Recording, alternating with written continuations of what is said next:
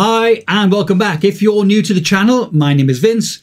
Thanks for stopping by. You're very welcome here indeed. So, if only living longer was as easy as popping a pill or two each day.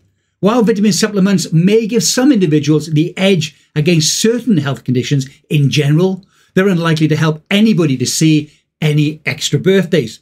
New research has now found out that certain vitamins won't help extend your lifespan. Although some evidence from other studies has shown they may give some health benefits to older people in their latter years. Researchers in the US National Institute of Health, the NIH, pooled data from 3 large studies, and there are links in the description below to the studies and articles I used to put this presentation together. They surveyed more than 390,000 adults about their diet and health to look at multivitamin use and health outcomes over nearly 3 decades.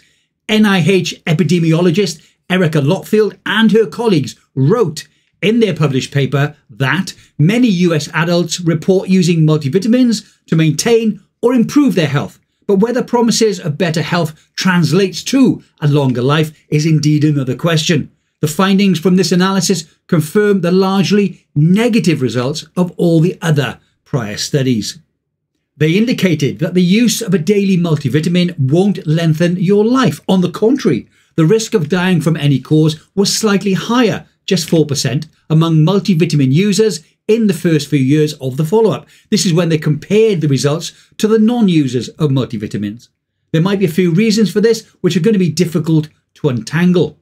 People with niggling age-related health issues may have been more likely to try a multivitamin, for example. However, those that take multivitamins more often than not eat a healthier diet and they exercise more.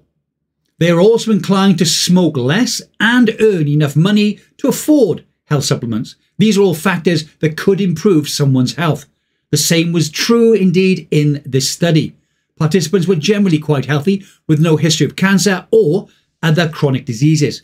Multivitamin users tended to eat a better quality diet and had a lower body mass index or BMI. That said, BMI is now an oft criticised and discouraged singular health screening tool. These confounding factors, which were well accounted for in the study, have clouded, they say, previous analyses. The wide variety of multivitamins and their compounds has also made it extremely difficult to compare them from one observational study or clinical trial to the next.